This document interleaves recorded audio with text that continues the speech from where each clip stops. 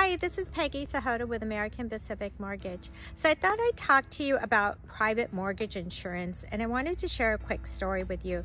I feel like mortgage insurance gets a really bad rap. People think I want to put 20% down because I don't want mortgage insurance, but mortgage insurance can actually be a good thing, especially if you have a good credit score.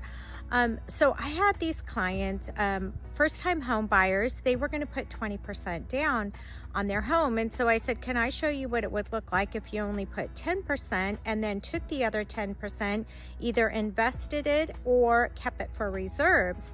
And when they saw that there wasn't as much of a difference in their payment like they thought, that's what we decided to go with. So it still bothered them that they were going to have mortgage insurance, but because they have great credit, they were able to buy out their mortgage insurance, which a lot of people don't realize you can do. You don't have to pay it monthly.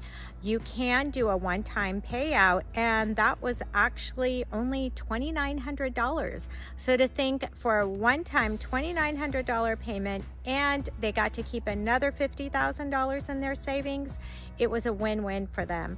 So if I can help you at all, please give me a call. My name is Peggi Sahota with American Pacific Mortgage, and I'd be happy to help you too.